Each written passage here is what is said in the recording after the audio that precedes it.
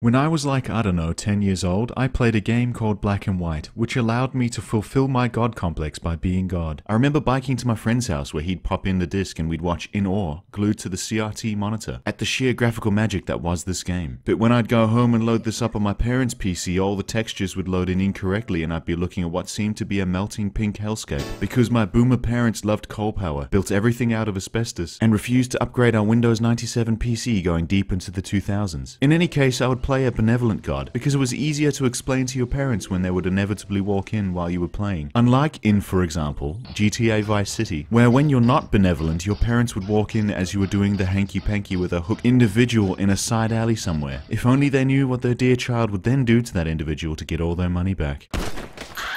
Speaking of weird small children, this kid is upset that his parents brought him along to the beach to watch while they too do the hanky-panky in front of him. Honestly, really odd behavior from the parents, and in a completely reasonable fashion, their child decides to take his own life via shark mauling. There's probably an easier, more practical solution though, child. For example, have you considered killing your parents? Haha. That's just naughty. The parents pray to the heavens and somewhere in the cosmos a new god is born. If only they knew that this god was tired of being benevolent. My parents can't stop me from being a naughty boy in video games anymore. I name myself Pigma because I pig my villages up and I throw them. Just joking. My name is Generous God. Only these people don't know what kind of generosity this refers to. For example, once I am done spinning my camera around to convince the old tutorial man in my head that I'm capable of learning how to rotate the camera, I very generously hurl the required 3,000 units of wood at my incomplete temple, which also happens to be in the general direction of my worshippers. This brings to light a philosophical dilemma. If you're a generous God, is it also generous if you're generous with your cruelty? I like bread. This lady called Sable challenges me to open this wooden gate which leads to a magical land. Child's play. What? She explains that unless I can find 3 gate stones, I'll be unable to cross the gates into Narnia or whatever. The first gate stone you see right at the start where you spawn in. I place this and Sable waves her cubes around excitedly. The second is hidden in this house, but this feminine polygon won't give it to me unless I find her brother, who happens to have wandered off and tripped balls on some shrooms in the wilderness. Also, he is now dying. Observe. Don't do drugs, kids. The two halves of my consciousness, Albus Dumbledore and Danny DeVito, argue about whether I should help the lady or trash her house to get the keystone. Luckily for her, I am a generous god. I gently place her brother on the ground. I then smash her house open anyway. There's a lesson to be learned in all this. Nothing is free. Thank you for your benevolence. You're welcome. Let's kill him! The third gate stone was destroyed aeons ago, so we have to bring a suitable rock to the village sculptor, who happens to be the most punchable man in all of my kingdom. I'm definitely the best sculptor in the village. I resist the urge to launch this punchable man into the stratosphere. We need him to get past the gates to Wakanda, so I settle for sculpting his home with the quarry stone. While we wait for the gate stone to be made, I create a couple disciples, one to build and the other to breed. Effie Mavrokarkas is now the village concubine. All the lineage associated with my people from now on will have a single common ancestor, she who births my kingdom. Observe, as she hovers around the building site, searching for a strong working man. It would appear she has a type. With the final gate stone in place, Sable believes it is now her right to permit Generous God to travel the gates into the land beyond, where we are faced with a choice. Which creature do we wish to be our avatar? Dumbledore thinks it should be the intelligent cow. Danny DeVito likes the ferocious tiger. A strong and noble beast. Not the fierce, lethal tiger! All I can think about is how I'll be disposing of Sable. Anyway, I choose the monkey because Dick's out for Harambe. From this day forward, he shall be known as Monkey Jesus. Sable, believing it is still her duty to tell me what to do, makes me do some menial tasks in order to train Monkey Jesus, such as stroke the monkey, spank the monkey, observe the demons hiding behind the eyes of Monkey. He is off to a good start because he immediately tries to throw Sable out of his pen. Sable tells me to punish him to avoid him doing things like this again in the future, but I dislike Sable. In all seriousness, we will need Monkey Jesus on his best behavior to contrast my otherwise morally questionable behavior. Ooh, now that was close. How dare this villager comment on my throwing skills? In order to lull the villagers into a false sense of security, I have happy smiley faces tattooed onto Monkey Jesus, so that the people feel nothing but a warm comfort in his presence. You see, though he Thanos snaps this sheep out of existence, it is to provide for the tribe, while I, their god, abandoned them because I found an incomplete circle of musical stones. I am a simple god. Shaggy from Scooby-Doo asks me to complete the circle, so over a number of days I go on a totally not superficial journey to find the various stones, some of which are duds. On my journey, I find definitely the best sculptor in a village, but he is having a mental breakdown and walking out to the ocean, presumably to end his life via shark mauling. I'm definitely the best sculptor. This village really has issues, so I do what any loving god would do and give him super aids. Nah, you can't do that in this game. So I drop him down a mountain. I can still hear his screams. I place his corpse in the creche to give the children something to talk about in the morning, and I return the final musical stone to the circle. I wake up Stoner Johnson by dropping a rock on his house, which is apparently bad karma, Guru. But here in my kingdom, there's no karma. Only vibes. A terrible accident happens and now he's crippled, but that's okay because now he can serve as an example to Effie Mafrikakis' 24 children about what happens when you smoke the devil's lettuce. Now I know what you're thinking. Best guessed, I'm digging the naughty boy god thing, but man, I just want to see Monkey Jesus' story arc. Well, my most esteemed viewer, that's what happens next. Because other than feeding Sable to him and then him vomiting her back up, Based Monka plays with a beach ball. He helps out some drowning villagers. He shits against our temple, while I try to assist these jovial would-be sailors with the task of rebuilding their boat. Eventually, by my godly powers, they're able to set sail. Goodbye, my seamen. Anyway, with each task Monkey Jesus completes, his personality takes more of an angelic shape. And some of these tasks, when completed, grant us with what is referred to as a one-shot miracle. A type of spell you as a god can cast, but only once. The stone circle gave us a food miracle. Helping the seamen gave us miracle rain. And saving the drowning villagers granted us the creature strength miracle. However, instead of just casting these for the benefit of the village, I saved them for later. There's not really much that's happened until this point. Nothing that has really challenged us. But one day things change. This pathetic mortal tells us that Yogi Bear has come to visit, and it has terrified the villagers. This guy is absolutely yoked. We're all dead. Even the spirits. Dead. You topwash. He asks to speak to Monkey Jesus to teach us the secrets of being a god. Although it does look like he has partaken of the forbidden leaf, who am I to deny this friendly face? He takes us to a nearby village through the pass and teaches us about the one-shot miracles. Without knowing, I'd already crushed the life from Shaggy and started to stockpile some. Shaggy is probably the one who sold him the devil's lettuce anyway. We cast them in the village, which converts these heretics into fanatical believers, increasing our influence on the land. Monkey Jesus even learns to cast the food miracle just by observing, and as far as I'm aware, he can cast this without consuming a miracle, and has his own stamina/mana resource. The AI in this game always impresses me. When I'm not chucking people down a mountain, and then watching them crawl away in agony, I am busy completing tasks to earn more one-shot miracles in the hopes that I can teach them to Monka. One such task is helping this lady who was standing over a corpse in the creche stop Ezra Miller from abducting children and taking them to his rural cavern up in the mountains. To do this, I leash Monkey Jesus up to him to catch him. Help! I'm having a panic attack! Ah! I am presented with a choice. Kill the weirdo or allow him to live. I only wanted a family, but the village women said I was too ugly. Oh, Ezra, you're not ugly, you're just clinically insane. I decide a fate worse than death is for him to survive and serve me for the rest of his days. And our mercy grants us the miracle heal one-shot dispenser. For the most part, Monkey Jesus learns from my use of these miracles. But every now and then, when I am demonstrating something really cool, he'll go and take a shit against the village food store instead. Hey, this is the story arc you wanted, so this is what you're gonna get. Yogi Bear wishes to teach us the second lesson. Combat. So we make our way over to this open field where he is forced to go on a diet of condensed fear, shrinking him down to normal size. And much like Monkey Jesus takes a shit on the village store, he takes a shit on the guide.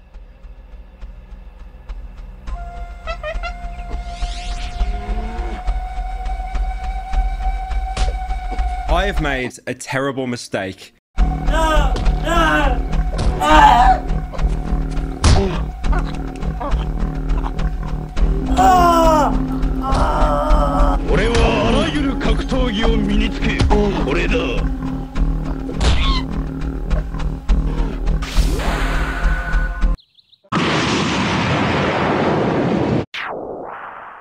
The guide goes into a recovery coma, and then we waddle on over to this thing. We're told his name is Slag and he's hungry. To get him to go away, we just have to feed him. So we go to town and get some food, delicious gluten. Monkey Jesus then defecates on the offering, which enrages Slag and he picks a fight with us. Unfortunately for him, we deploy our custom-tailored martial art, Slapawera, an ancient technique handed down from generation of monkey to generation of monkey. A fighting style centered entirely around slapping the living shit out of someone until they draw the last breath. We climb up a mountain to speak with Yogi Bear and learn our final lesson. He teaches us about the Triforce. Sorry, the creeds, which are the source of all godly power. But another god called Ganondorf, Nemesis, who wants to find the three creeds for himself and destroy all the other gods, barbecues Yogi Bear and plunges our world into chaos. A portal rips a new orifice into my kingdom. It's been a long time since Dumbledore Dingleberry has seen a hole this large, so his first thought is to plunge his entire body inside. He's gone through. We establish that on the other side is a whole new kingdom, and that I need to save my people from our doomed world by placing them into the portal. So I plan to do just that. But first I save my superficial items, the miracles I neglected to cast for the benefit of my people. I take the dud music stones because I think they're neat. I take all the food and wood we have in store. I take these 2 beach balls. I feed Monkey Jesus. I watch as he is struck by lightning.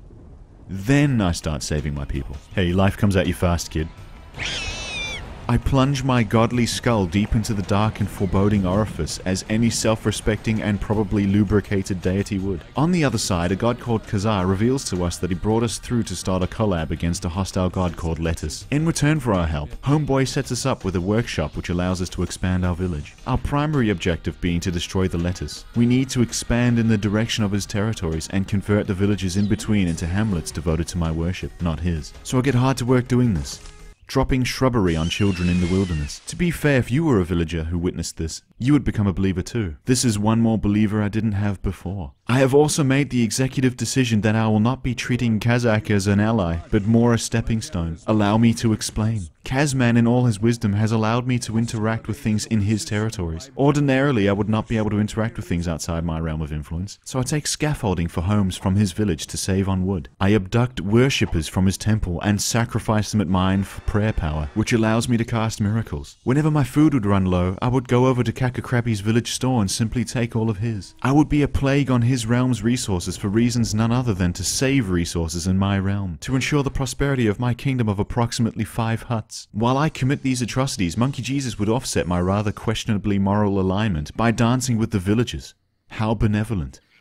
While my villagers sleep on the floor, I use precious scaffolding to build a monument to myself to increase the power of my miracles. I deforest the wilderness nearby for the wood required for construction, and when the forests vanish, I cast miracle wood by taking more of Kazar's disciples for sacrifice, hilariously while he begs for assistance. Between converting villages, I build a row of houses from one settlement to the other nearest to my temple. I do this for reasons none other than vanity. Also, I guess to address the homelessness issues we've been having. No, but really, remember the row. The all-encompassing row. It's really important for later on, remember the row. As we impress the myriad cultures with miracles of both grain and wood, we too partake of other godly behaviors, such as chucking rocks at the nearby villages under Lettuce's control. Do not stray over my... Often can his high-pitched shrieks be heard as we take villages from right under his nose. Villages with alien and horrifying foreign customs, such as offering the children up for sacrifice to the new god. But they do not know their new god. I take what I want.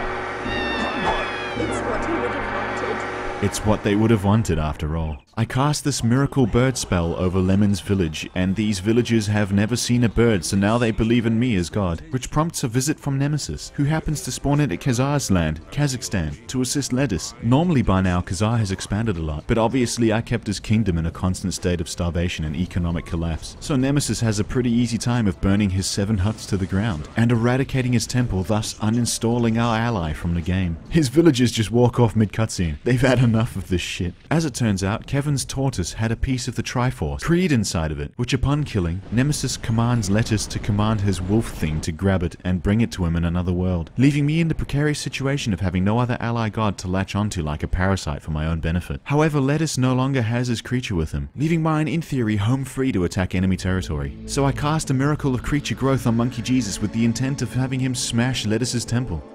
But instead, much like how his neck gets stuck in his body, he gets stuck between these buildings and starts to kick the shit out of them in frustration. With Operation King Kong no longer viable, I come to the conclusion that my sphere of influence is probably now close enough to his temple that I can just lob rocks at it from the edge. But Lettuce cracks the shits and mesmerizes Monkey Jesus through a portal to another world before I can burn his temple to the ground. Obviously, I have grown fond of my creature. The memories of early days, of spanking the monkey, elicits an emotional response in me.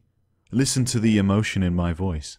I decide to give up this world for the next to get Monkey Jesus back, so I make the necessary preparations to depart. Hey, life comes at you fast, kid.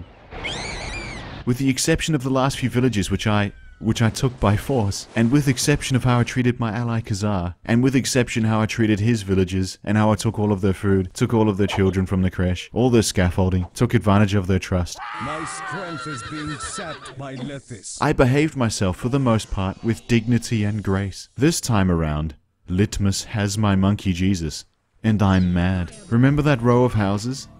Yeah, there wasn't any profound reason for it. I just knew I'd have to leave one day and I wanted to play villager fire dominoes. Once I'd been satisfied with watching the world burn and taking all of my believers' food with me to the portal, we take the plunge through and look for Monkey Jesus, who is trapped encased in ice and being tortured by Lethis creature. His name is Chugworth, but we need to establish something. Chugworth is a cockroach, and always will be. In order to free my creature, I'll need to convert 3 towns, not including my own. To reach those towns, I need to massively increase my barrier of influence. So I start by forcing my disciples to breed like wild animals, and those who are too old and infertile to bear children would be sent to mass-produce housing. The more disciples and the more homes your settlements have, the further your godly influence will allow you to travel. But I acknowledge that shepherding in an entirely new generation of worshippers is going to take too much time. Fortunately, there's an alternative I'd like to show you. Oh, please don't pick me up. Please don't throw me. This guy is a magical believer. For some reason, the devs coded in a villager who believes in you so hard that you're able to exist outside of your influence so long as it's within a few meters of this man. He also happens to be invincible. Surely you can see where this is going. If I cannot convert towns outside my influence, but I can so long as this guy is there, then I just have to make sure this guy gets there.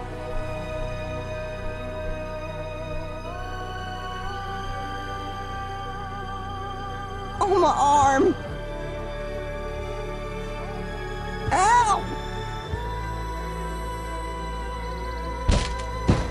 But for every territory I take, Lettuce throws us a curveball. He sets some villagers on fire and they run towards the village. I put a few of them out, lose my patience, and throw the remaining ones in the ocean. I wiggle this rock around and take this village, and Lettuce sends a pack of wolves towards it. But little does he know my people are starving, and for those dogs I don't throw away, I chuck this meaty bounty in the village store. The last village is quite far out of my barrier of influence, but as my people breed like rodents to increase this barrier, I take the time to lob fireballs at it, for the more destruction caused makes the people desperate, and desperate people are easy to convert. With enough time to expand, I can now reach the village, but there's not much here anymore. Oops. My strategy of wiggling this rock I stole from Shaggy in World 1 seems to work really well, because the villagers can't actually see my orange appendage, just a massive floating rock, with the only logical explanation being that there is a god they must now worship. It's only logical. With all these villagers dominated, I free Monkey Jesus from his prison. We're forced to watch this really awkward cutscene of him walking down the hill for some reason, and then once at the bottom he just straight up dies. Once healed to full health, I start to brainstorm ways to take Letha's final village, but I notice this absolute cockroach is beelining it towards my temple. There's only one thing to do. I send Monkey Jesus into a near endless series of conflicts with Chugworth while I deploy my grandest plan yet to take the final lettuce village. Wiggle the stone. Really, why other gods don't wiggle the stone is beyond me. Because Lethis doesn't know how to wiggle the stone, he begs me for mercy, surrenders the Triforce, the Creed, and opens a portal to the world where we'll find the second piece. All in exchange for my mercy. Seeing as I've already done a lot of bad before wiggling the stone, such as microwaving his doggy, burning his villagers alive, beating up his doggy, perhaps it is now time for mercy. Is what I would say if I weren't an enormous piece of shit. I burn his temple to the ground as retribution for what he did to Monkey Jesus. It's as they say, keep your friends close, but keep your enemies destroy your enemies. You have taken everything from me! Sag. I make preparations to enter the portal in the fourth world. Life comes at you fast, kid. World 4 is absolutely munted, a wasteland with fire raining from the skies. But Old Man Santa reminds us that those were the gates to Wakanda, and we're actually at the place of our origin. It turns out this land is cursed and my village is struggling. To heal this land, a sussy bucker who knows more than he should tells us that we have to get the Guardian Stones from a stinky ogre, from under a spiritual shield, and something old man has the last one and we need to reunite him with his long-lost wife. It's all very touching, really. First things first, I cast Miracle Shield around what remains of my village, sustained by virtually the entire suffering town population, and I send Monkey Jesus over to Stinky Ogre Johnson, who, as it appears, is Sleg, son of Sleg. You remember that one guy we brought an offering of food only for Monkey Jesus to then poo on that food? Yeah, this guy is his son. But Monkey Jesus stands there with a goddamn rock, ready to throw down. Slager gets clobbered and set on fire. His strategy of exclusively punching Monkey Jesus in the groin is ineffective. Monkey Jesus' groin is invincible.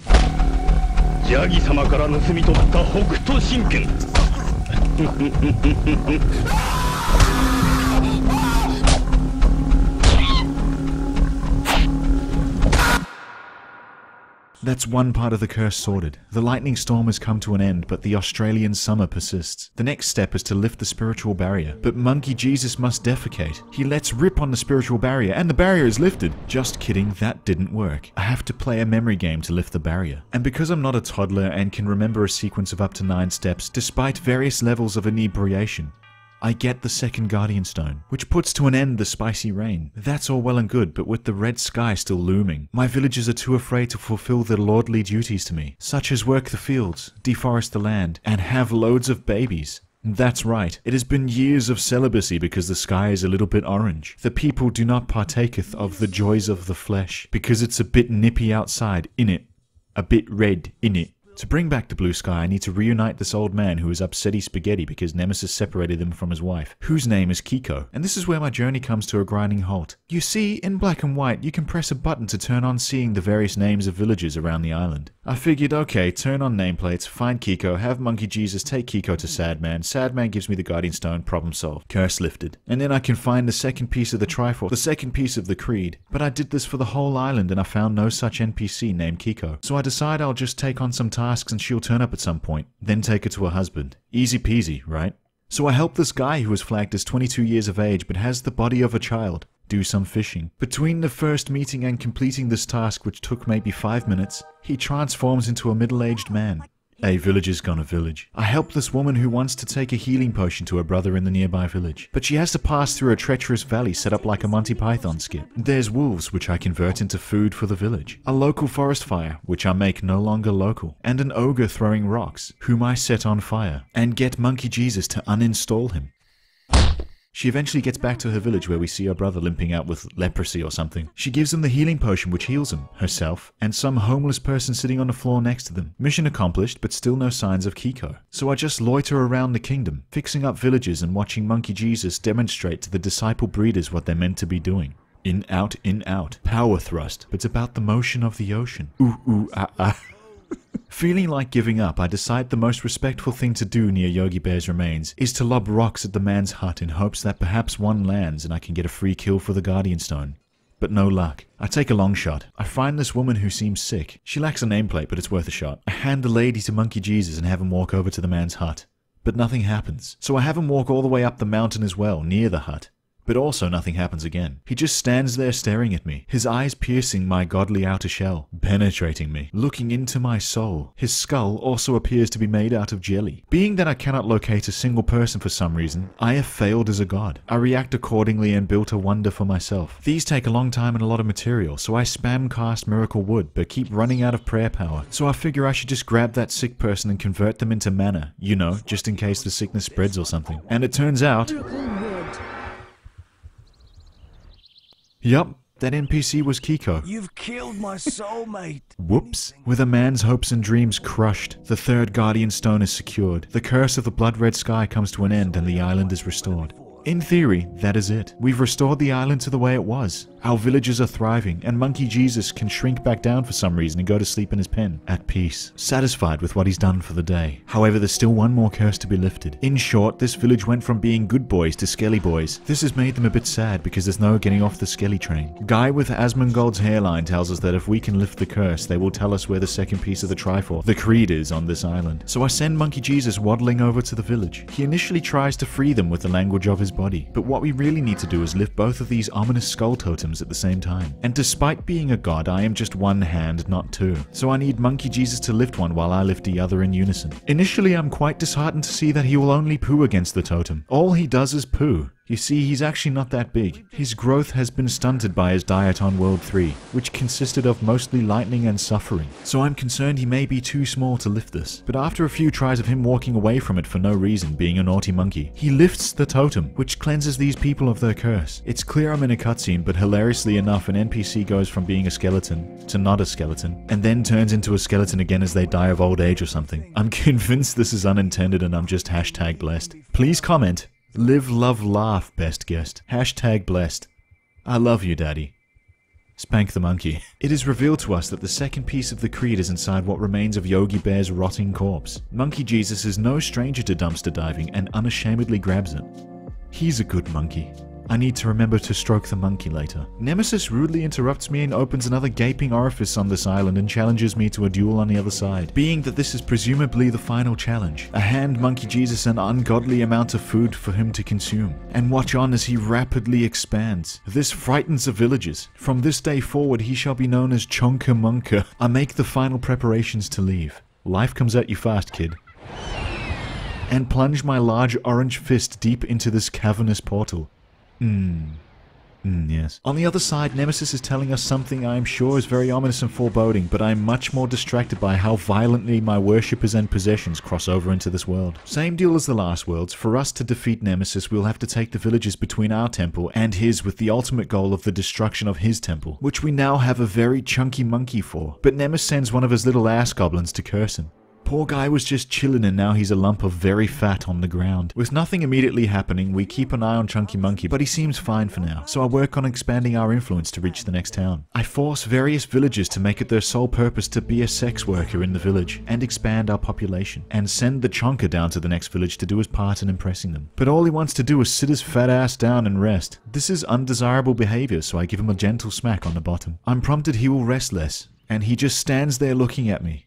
I can tell this is going to be a long campaign. Antonio Banderas from the hit 90s movie Zorro is hiding in the woods and tells us a little bit about the curse. It turns out that each wonder in the towns controlled by Nemesis contribute to the curse, and we will need to destroy them to prevent Chonka from becoming weak, small, and evil alignment. I really don't fancy dealing with a monkey Satan because I need him to offset my morally dubious behavior, but I figure if we expand we'll be able to reach these towns in no time. I start by creating scaffolds to build up our low-budget housing suburbs so that the mass-produced babies of the tribe will have somewhere to live. Chonka casts miracle water on the shrubbery for wood, and also drenches this homeless villager who just wants to sleep on the floor. He's becoming evil. There is just one problem though. We massively lack in wood to support the new building projects, and we lack the miracle wood spell. This means the deforestation of the local woods, and this means that all the remaining wood is outside my sphere of influence, and thusly unattainable. My last resort is to forcefully take the next village by sending Chunky over there with a rock that he can wiggle. But every time I prompt him to pick it up, he just looks at it. All he wants to do is stand there on the outskirts and boogie with the people. And for some reason, this doesn't even make them believe in me. They just think this massive monkey crawled out of the forest to hang out with them and do the devil's lettuce or something for no reason. Unfortunately, as the strategy fails and time goes on, Chonka Monka is ravaged by the full effects of the curse. At least the part of it that shrinks him. However, for some reason, this almost human-sized monkey is somehow more impressive to these people than the chunky dancing version. But he's still not impressive enough, and time's running out. I decide to weaponize the tiny monkey and send him to the nearest wonder to destroy. I think you can easily sum up this game by watching him scurry up this hill, then try to poo on the wonder that I have ordered him to destroy, while Nemesis friendly fires his own town by throwing fireballs at us. This angers the tiny monkey, who then kicks the building apart. This is the authentic God gaming experience. Anyway, Nemesis goes full 3-head and uses a Mega Blast miracle on our creature, which also obliterates the town center, which has massive ramifications. A town's level of belief in you is tied to the village center, meaning he has relinquished most control of the town, and it is now easy to convert. Watching as all that remains of my monkey is a smiley face at the bottom of a crater, I believe I've come up with the best strategy for domination. I send our tiny monkey to each town. He isn't well versed in warfare, but he still eventually kicks buildings and then burns them down, though sometimes he does also set fire to himself. Stupid monkey. Sending who was once dubbed Monkey Jesus for his kindness into towns outside of our influence to become the instrument of our destruction is hilarious. But for all our efforts, it turns out we actually can't destroy these wonders to break the curse. We actually need to convert the towns. So we're back again at square one. So I send them back to the nearest town to ours to convert them. And we're for the first time encountered by Nemesis creature. Big Pussy. Look at the steel in Tiny Monkey's eyes. He is at peace. Resolved. We engage Big Pussy, who happens to also be called Chugworth for some reason. Monkey Jesus starts strong, erect at the spine, but Big Pussy is larger, and we are too small. Big Pussy gobbles us up. In the end, we both end up on fire and Tiny goes down. I send Tiny orange human-sized monkey back to the village. Big Pussy seems to have left. Tiny monkey poops against the small villager, who understandably starts to pass away and die. And as Monkey Jesus turns to heal them, they die anyway. But this profound gesture is enough to convert the first village. Big success. Remember the nearby village where Nemesis 3-headed nuked the town center to kill our creature? Well, my influence can now reach it. I notice there's no villagers there. So I go a full 5-head and drop a couple believers there, which converts the villagers. You see, because Nemesis wiped out the whole town, dropping 2 of my own villagers there to inhabit it means they outvote the 0 Nemesis followers. That's 1/3 of the curse neutralized. Elsewhere, my tiny monkey is now trying to impress another settlement outside the reach of my influence. And while he is there, I come to the realization that the remaining final 2 villages aside are massively in favor of believing in Nemesis. Meaning his own reach of influence is starting to encroach on my towns, leaving me vulnerable. And we've established already that for influence to expand, you need people and homes. Which means now my strategy has changed yet again, to removing people and homes. This buys me some time to focus on small orange human-sized monkey, because all he does in my absence is poo and contort previously undiscovered geometric shapes out of his head mesh. When I can stop him from continuously evacuating his bowels, he works on actually casting miracles and we take another village. That's 2 wonders taken and 2 parts of the curse broken. But Monkey Jesus is still tiny, so I work on massively expanding my towns nearest to Nemesis' final 2, which increases my influence over to his nearest village. But with 2,163 belief needed to convert, that's quite the mountain to climb. In context, 1 miracle will net you an average 20 to 50 belief, and that costs prayer power, which takes a long time to generate. However, if you wiggle the big stone in town, very impress. Believe in God now. I am a genius. Why won't Nemesis wiggle the stone? This makes Nemesis go full ape mode and start throwing these various assorted polygons around. And Antonio Banderas from the hit 90s movie Zorro stops tripping out on these mushrooms in the wilderness to let us know that our stone wiggling skills have captured all the wonders and lifted the curse on Monkey Jesus, returning him to his former glory, albeit without the massive weight gain we previously gave him. Anyway, Nemesis starts casting Mega Blast all around the map, and my new village is most certainly in the firing line. We're well and truly deep within Nemesis' boundary of influence as well. But surely I can protect this town. As it turns out, I could not. I realized that trying to work against the onslaught of attacks is not going to work, because for some reason Big Pussy is now Huge Pussy, and Huge Pussy would most definitely dominate Monkey Jesus. Nemesis has seemingly infinite prayer power and a limitless supply of small peen energy to tap into, and I don't have the power to truly stand toe-to-toe with him. But I do have a brain where Nemesis does not, acknowledging that I'd not be able to sustainably expand many villages much further, and that my settlements currently are too far away from his final one. I assess the Mega Blast attacks. They all follow a straight line trajectory, a strategy only the most 3-headed god would come up with. There are a few pockets of space near his town that are safe, and I choose here. I start to make another town completely separate from the ones on the map already, and I turn Nemesis' gaze to Monkey Jesus, who would fight valiantly on the front lines. The more damage he would cause in Nemesis towns, the more Nemesis would be distracted, and the more I could build up our new village unnoticed. As the village expands, the farther my influence widens, and I plunge my large unlubricated god hand into Nemesis' backlines, causing more and more destruction and reducing his power. You see, my strategy now isn't going to be to wiggle the stone. No, that would be far too difficult. And there's no way that I, with my attention divided over several villages, have any chance of converting his village, which he now focuses on. Except there is. My strategy now is to reduce his believer population to 0, and then place a single villager of mine in the town to convert it.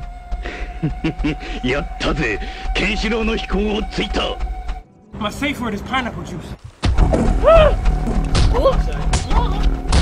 Oh, watch your hands, boy! You have no... He's strong.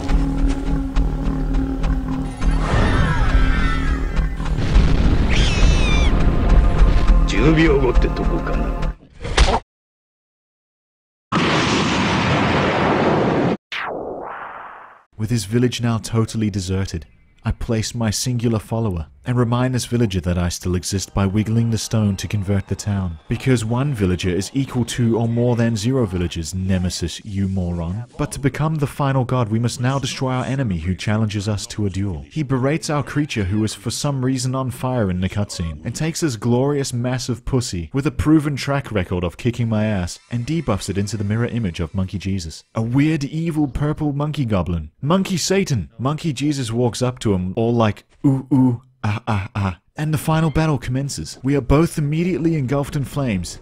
This is a bad time, but this also works to my benefit. You see, the gimmick to this fight is that Monkey Satan will continuously be healed when his health gets low, until eventually he just doesn't. But with us both taking fire damage, I put out Monkey Jesus and then force him to defend in a corner. This confuses Monkey Satan, and the more he's confused, the more his health goes down, and the more my health doesn't go down. You see, if I get his health to 0 before my health gets to 0, then I win. It's so easy. Our 5-head strategy ends with the butt goblin croaking. Monkey Jesus then gives us a very uncomfortable side eye in victory. Stop that, Monkey Jesus. We have done it. We're victorious.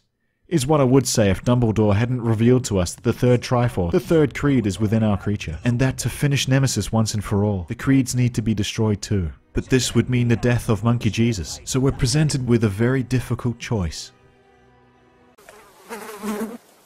I'm going to miss you, buddy. Be brave.